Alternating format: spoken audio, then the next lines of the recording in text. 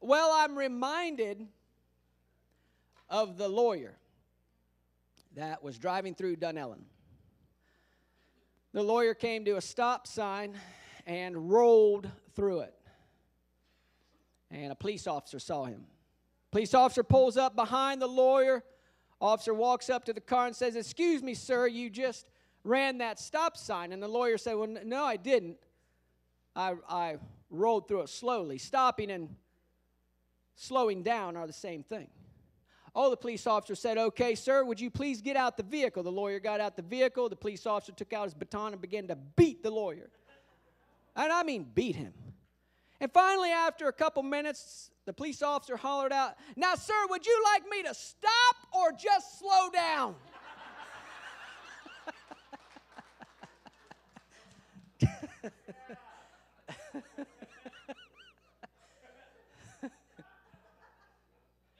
I promised we were not going to pick on blonde heads or women today, so we went with lawyers. Where's Crystal at? Oh, yeah? That was all Crystal Dateliff's idea and her fault. Got a one-sentence sermon for you this morning, and that's this right here. Those who are victorious get to sleep till noon. How many of you enjoy sleeping till noon? And you get to eat gummy worms all day long. How many of you like gummy worms? Raise your hand. Oh, yeah, baby. Yeah, some of you feel about the way I do about gummy worms. But I'm trying to relate to some of you. And those who are victorious will inherit the earth, and here's why. Because Christ's kingdom will reign forever. There is only one way to live this life, and that is through and with Jesus Christ at the helm, at the steering wheel, in the lead of your life. Because at the end, the only thing that's going to be left is Jesus Christ, the new heavens, the new earth, the new Jerusalem, and those who have called out to his name to be saved. And everything else is going to pass away. A friend of mine I went to Bible college with is here this morning. His name is Justin Samuels. He's been a good friend of mine for a number of years. And he brought his children with him on this visit. And last night we were talking around the dinner table, and I asked anybody who was listening, which rarely happens at my house, listen to me. I said, "Does anybody have a word from the Lord?" And so one of them spoke up. Her name is Miss Molly Samuels. Come and join me, please, real quick. So Miss Molly Samuels has a word from the Lord. And when she was telling me about this word from the Lord, it's her word for the whole year. And so, you know, Pastor Tracy, Pastor Jen, Miss Christine, they come up with these words for the whole year. They're much braver than I am. I don't come up with a word for the whole year. No, because then you get challenged all year long. Just being real honest with you. But this one right here has the guts enough to hear from God and is being challenged by this word. And I thought it would be a great way to start this morning's message. Good morning. I'm Molly, as he said. I've known Tom my whole life, so it's really special to be here to speak about a little part of my testimony. The word is intentional. That's my word for the year, and it really goes into my life in all aspects, relationships, school, anything that's important. I've decided to be intentional, and most importantly, my walk with the Lord. A verse that I think the Lord gave me to sort of encourage me every day is Luke 9, verse 23. Then he said to the crowd, "If any of you wants to be my follower, you must turn from your selfish ways, take up your cross daily, and follow me." The daily is the key word there for me. It's a daily commitment, a daily act of being intentional with Christ. And I think from that standpoint, it flows into every other aspect of my life. So thank you so much. Yeah. Give me 5. Good job. Thank you, Molly, for sharing this morning. And so at the end of it all, say end of it all. At the end of it all, you and I are going to be face to face with Jesus Christ, just us and him for a few moments. And it's going to be very important that we were intentional in this life. I've been talking to you for the last couple weeks from the book of Revelation. Okay? In case you're still not familiar with how to say it, you got to say Revelation. Twist your lip a little bit. Get a little snarl going, and that's how you say revelation. For the last couple weeks and even into last year, we've been talking revelation and prophecies. This morning, I want to take you through Revelation a little bit. I want to give you a big picture. Then I want to take you to chapter 11. Say chapter 11. Chapter 11, Revelation chapter 11. And so we're going to talk about that for a little bit. But before we do, Miss Olivia Bittinger is on our media today. Thank you very much, Miss Olivia, for helping us out. Kane Baldale's on our sound. Mr. Nate Bittinger is running our camera today. So God bless you all for helping us out. Miss Olivia, show us that first slide, sister girl. So God's kingdom will never end. Say never end. His kingdom will never end. Daniel chapter 2 says this, a kingdom that will never be destroyed. Daniel chapter 7 says his kingdom is one that will never be destroyed. Now, when you were growing up, how many of your parents had to tell you things over and over and over? Yeah, not me. My parents, they're here today. They only ever had to tell me one time, and I got it. Yeah.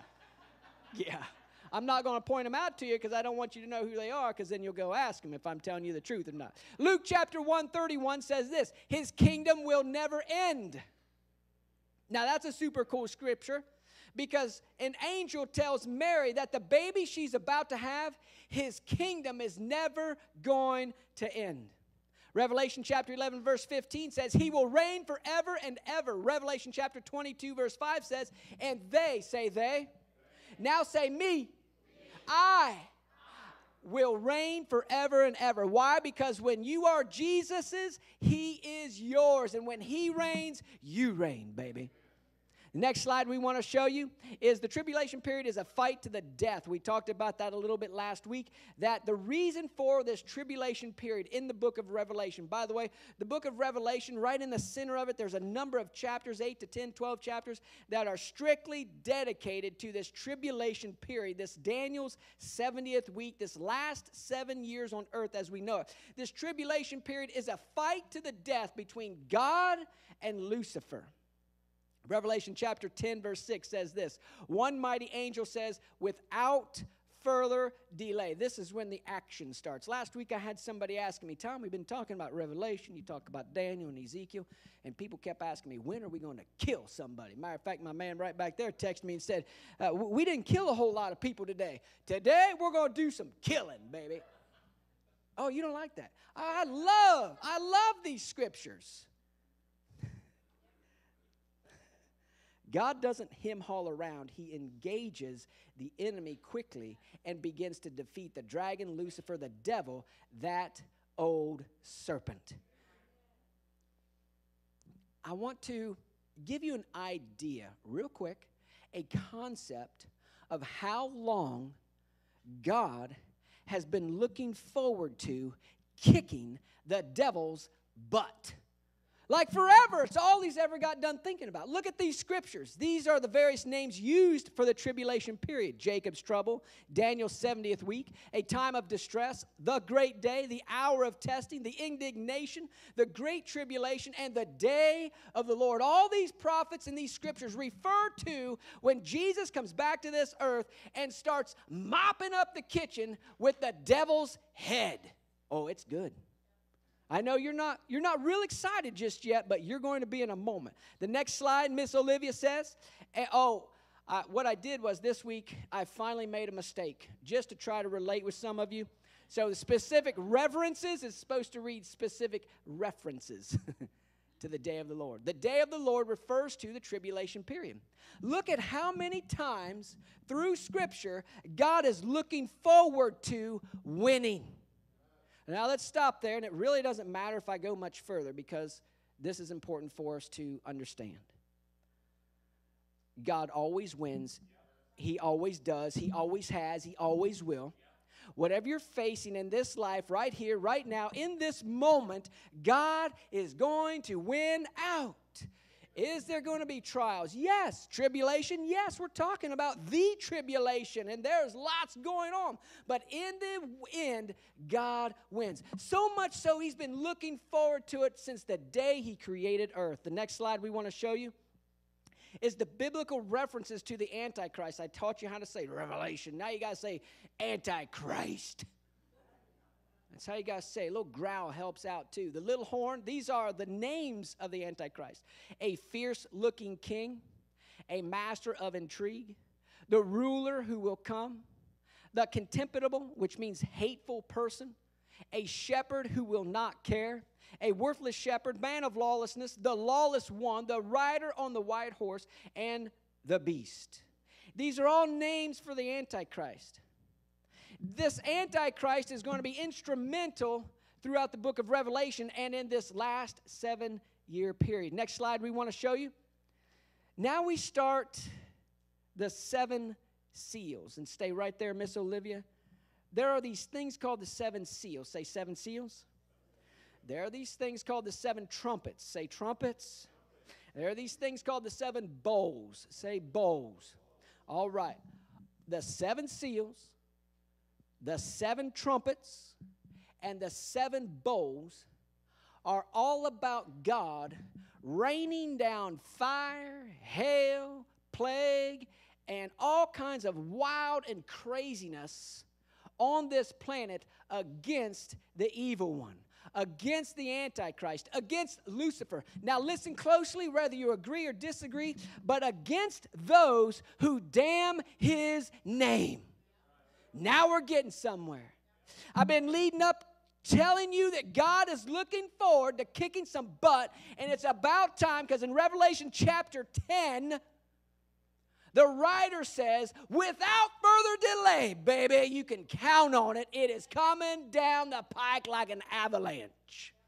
Right here, the 7 seals open up. Now, the Apostle John, he's got to write, and he's got to say things like or looks like, or it's supposedly, or words. He cannot even put into the language that he was writing in of what these things actually look like. But the Antichrist appears with the first of the 7 seals. Great warfare erupts. There's famine, there's plague, the Christians are martyred. There's an earthquake, and there's an astronomical wackoness that takes place during these 7 seals. These are found in Revelation chapter 6 through 8. Olivia has the next slide for us, the 7 trumpets. In Revelation chapter 8 through 9, you can read about the 7 trumpets. Hail and fire destroy the plant life on planet Earth. 1/3 of the sea and 1/3 of the ships are destroyed. Poisoning of 1/3 of all fresh water. Many die. Darkening of the sun and moon. The first woe, the 5th trumpet, is demonic locusts. Now, this is super cool reading. We'll stop right there. Super cool reading. The Bible says these demonic locusts are going to appear out of nowhere, and they're going to be by the billions. They're going to have hair long like a woman. They're going to have a battle garb on them like a battle horse, and they're going to go around, and they're going to sting everybody that doesn't believe in Jesus. I can't be the only one that finds excitement in that. Puts a smile on my face. I'm trying to have some fun here. All the enemy ever gets done doing is punching you in the mouth. And when God reacts, you all sit there like, oh, really? Far out, dude. Revelation is no joke. And it's actually crazy. Oh, what God would bring that kind of torment on the planet? The kind of God that has been pushed too far. People that are damning his name, that they're calling good bad, and they're calling bad good, and they're screwing everything up, and he's had it. He's had it. And he comes up with all these wild and crazy things. Earthquakes, hailstones the size of 100-pound boulders falling to earth, squishing people's guts out that don't believe in him. I love it. It's the funnest reading in the whole Bible. Revelation. The third woe is the 7th trumpet. Ooh, look. We got to go to the 7th or the 6th trumpet. This demonic army kills 1/3 of humanity. The third woe, the 7th trumpet. Voices from heaven declare, the Messiah's kingdom will reign forever. Now just picture in your brain, hail, fire, plagues, killing, armies versus armies, nuclear attacks, and all kinds of craziness. And then for a moment, everything stops, and there's voices from heaven that say, the Messiah's kingdom will reign forever. The seven, whatever they are, coming up next, the 7 bowls, Revelation 11 through 16. God puts sores on all humanity. The death of whatever is left over in the sea. Rivers turn to blood. Now understand what's happened here with the 7 seals, the 7 trumpets, the 7 bowls. The enemy, right here and right now, in your life and in my life, he's running rampant. He wants to get a grip of that brain of yours, and he wants you to think things that are not good, not positive. He wants you to make good bad and bad good. He wants you to screw up all the theology that he's ever tried to put in, that God has ever tried to put in place. He wants you to think that there is no God at all whatsoever. The enemy is after you. And when the tribulation hits, the enemy is going to be more than just this subtle persecution that you're experiencing here in Revelation or here in America, but there's going to be this worldwide persecution where Christians, in the first set of the seven seals, where Christians are actually going to die, I believe, on American soil because of this tribulation. It's not going to be some sort of fancy little cute little world that we live in like we do now, because God is going to come back and he's going to retake this world for himself. And in order to do so, he's got to burn out and kill off all sin and damnation or hell or whatever the devil has planned for you. He's got to root it out. Now watch, super cool stuff. Great darkness falls over all the earth. The intensification of sores. The Antichrist armies advance to Armageddon. Ooh, that's a fun word to say. Say Armageddon. And there's this devastating earthquake with these 100-pound hailstorms. Now, we're going to hang out right here for just a moment. Revelation chapter 11 through 16. And in chapter 16, there's this war going to be going on called Armageddon. You know why? Because of all the things that God is doing, all that he is proclaiming, all the angels' announcements, all the war, all the famine, all the death is against the enemy. The enemy, Lucifer, the Antichrist, gathers up all of the nations because the Antichrist and the devil have had it. So they perform signs and miracles and wonders, the Bible says, and they gather up all the kingdoms of the world, and they bring them to this ancient place called Armageddon. It's super cool stuff. Miss Olivia has a picture of Armageddon. This I find super cool in trivia for you. Did you know that Armageddon really is an ancient city? Did you know that cultures and peoples have come and gone so much from this plateau right here that it is 26 layers deep worth of geological digging, or whatever you call it. It takes 26 layers to get down to the very first of the foundations of this little tiny city in northern Israel. And you know what I think is so super cool? This city has been preserved for the day of Armageddon. Possibly, I'm not saying that this is exactly true and what's going to happen, because Armageddon could be just a place that's going to be on the earth somewhere. But your international, say international, you're going to love this. International, what are we going to call them? Geological, say geological. Know-it-alls have made this spot right here an international, untouchable place in the history of the world. It's on the International Historic Heritage Place. And I was reading, and I thought to myself, here's this city, this culture that's dead and gone. But the world is preserving it. For what? Armageddon. Where were we, Olivia? Chapter 11. Oh, there we are. The armies will be gathered by the Antichrist. They're going to come to Armageddon. God is going to destroy all the armies on the entire planet. And for the second time, say second time, in the history of the world, you will hear these words come from heaven. it is finished. When God comes back and smites the enemy off of this planet. Before we get there, super cool reading right in the middle of Revelation chapter 11. Miss Olivia, take us to Revelation chapter 11. I want you to see this and hear this story.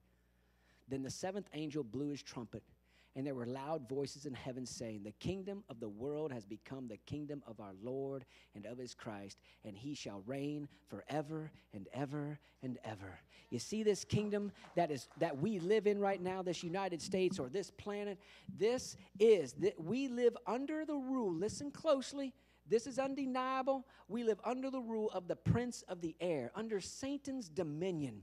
But as we've been talking about in the last few weeks, God is coming back. He's going to deal with the prince of this air. He's going to deal with the devil. He's going to deal with the Antichrist. And there's going to be a proclamation from heaven that says, he shall reign forever and ever and ever. Amen. Who is he?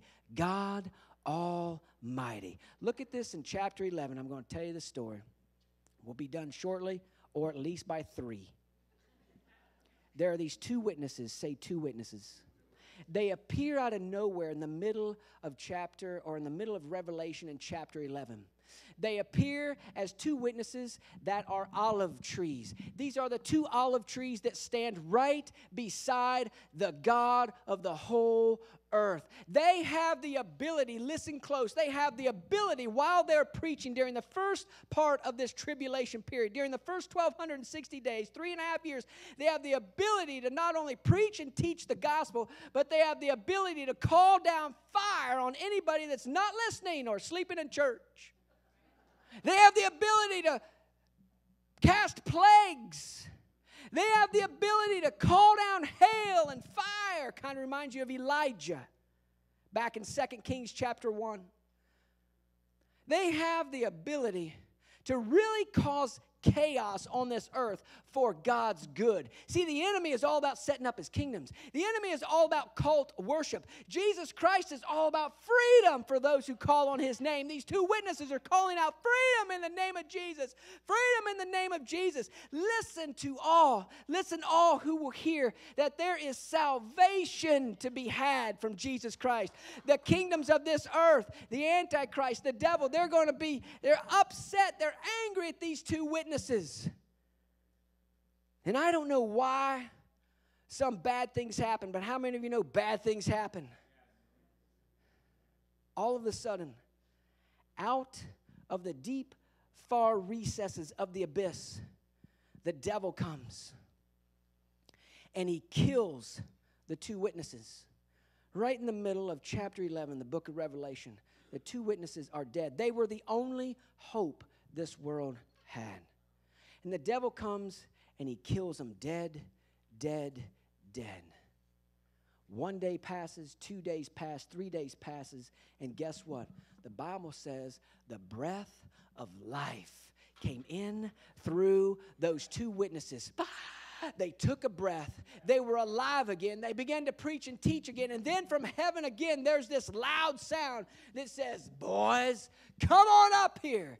And the Bible says that everybody and every tongue and every tribe and every nation will have seen their dead bodies in the middle of Jerusalem. So much so that the world is going to rejoice, so much so that they're going to create an international holiday and actually give each other gifts because of these 2 witnesses that have been proclaiming the name of Jesus are now dead. The world is actually happy about that. Do you wonder why God gets so upset during the book of Revelation? But now what the world has seen as dead, God brings back to life, and the whole world sees life. And the whole world sees these 2 witnesses right in the middle of chapter 11, the book of Revelation, as they go up to heaven. And the Bible says every tongue confesses the glory of the Lord. It's a beautiful thing, an amazing thing. These 2 olive trees, they date back as far as Zechariah chapter 4. The Bible says in Zechariah chapter 4, that Zerubbabel, who was like a governor, and Joshua, who was a priest, not Joshua and Caleb, another Joshua, he was a priest at the time. These two began building the new temple. It's called the second temple. You see, Solomon built the first temple. It was destroyed. Now Israel's dispersed all over the planet, but now there's these exiles that are coming back to Jerusalem, and they begin building a temple. How many of you in your spiritual life, spiritual walk, you felt like you can't see God, you can't feel God, you've been out in the middle of a desert, and things are all wild and chaotic and chaos, and you cannot get your grip even on reality. And I've been there in my life where I could not even get a grip on what reality was. The Israelites were facing this because they took 2 years to build the slab of this new temple. And the Bible says, as Zechariah is prophesying, he's seeing a vision. And in this vision, he sees 2 olive trees. And he's praying and he's interceding and he says, "Dear God, who are these 2 olive trees?"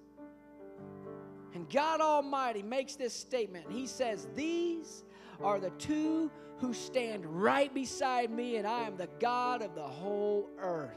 You might remember this scripture out of Zechariah chapter 4, verse 6. The Bible says, "It's not by might, it's not by power, but it's by my Spirit, saith the Lord." You see, Zerubbabel and Joshua at the time of the rebuilding of the temple, they did not enjoy all the miracles, all the shock and awe like the patriarchs did in years past. They felt alone. There was pressure coming from the outside to stop building the temple. From the enemy. There was pressure from the inside because apathy took over. If you've got apathy in your life this morning, apathy toward Jesus or any kind of Christian or Christian faith, Jesus-like lethargy in your life, let it be this morning. Be like Miss Molly, who shared this morning, who became intentional this year about serving Jesus Christ. Because at the end of this life, now listen, at the end of this life, it's just us and Jesus. Nothing else. No church buildings, no pews, no nothing else. It's us and Jesus. And victory. Say victory. And victory. Zerubbabel and Joshua, they couldn't see victory. They lost hope. They lost vision. And then God makes this powerful statement. He said, "It's all right, man. I understand that right now I'm ministering different than I did back in the old days. But make no mistake about it. You will accomplish building this new temple not by your own might, not by your own power, not by your own vision, not by your own skill set, but I will establish my kingdom, and it's going to last forever, and that temple's got to be built, and I'm using you to build it. You are the olive trees." Now, thousands of years later, you see this come up again in Revelation chapter 11. These 2 olive trees are back, baby. And they stand beside the God of the whole earth. And he means business. And he's come back to fight for you and for me, so that we can be done with this enemy. You see, these 2 witnesses died, true. They were dead, like that other guy we know. His name is Jesus. He was dead. But what? God brought him back to life. If you're in the sanctuary this morning, or you're listening online and you feel part dead or all dead, you don't know which way is up, if you're coming or going. The enemy has attacked you from the outside, and now on the inside you're an emotional wreck. Recognize in your life that God ministers differently all the time, but it's still not by our might, not by our power. It's by His Spirit, says the Lord. And at the end of the day, at the end of this life, at the end of this tribulation period, Miss Olivia wants to take us to Revelation chapter 22. It's the coolest stuff in the history of the world. This is the very last chapter of the very last book of the Bible. This is what we're fighting for. This is what we strive for. The Bible says, then the angel showed me a river of the water of life, bright as crystal, flowing from the throne of God and from the Lamb.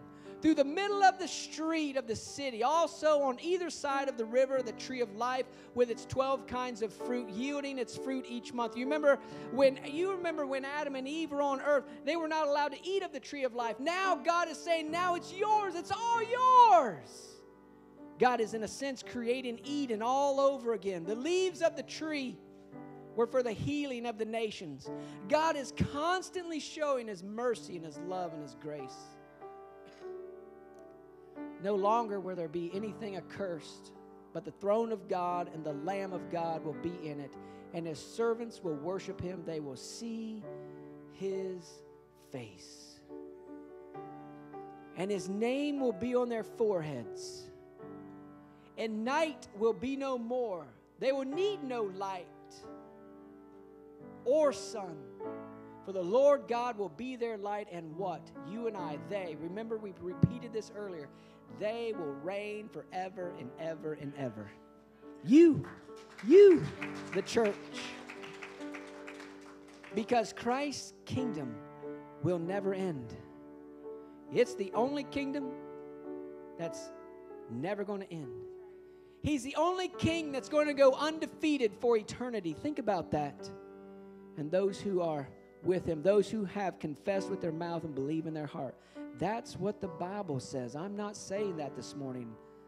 I'm just simply repeating what the Bible says. In this life,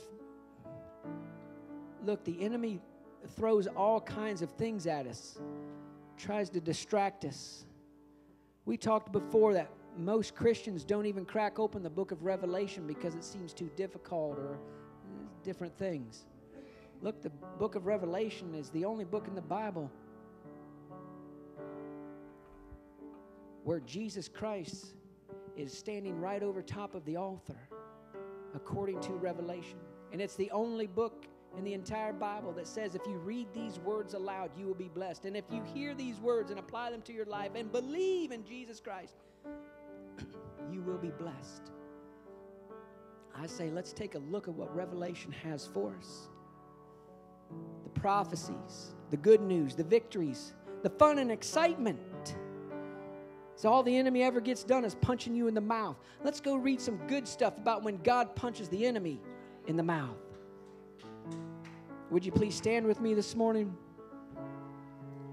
Larry and Jane, would you please join me? Pastor Libby, would you please join me? And stand right here in the middle. Larry and Jane, if you would stand right here.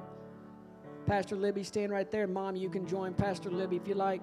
These are my friends. They're just going to pray for you if you need anything at all. They're not going to get in your business. They're just going to say a prayer blessing over you, show some kindness and some love. Today, if you'd like to make Jesus Christ your Lord and Savior, if that's you today, please repeat this prayer after me. Dear Jesus, I love you. I need you.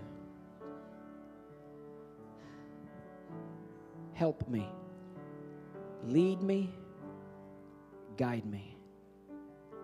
Forgive me of my sins. Anoint me. In Jesus' name, amen.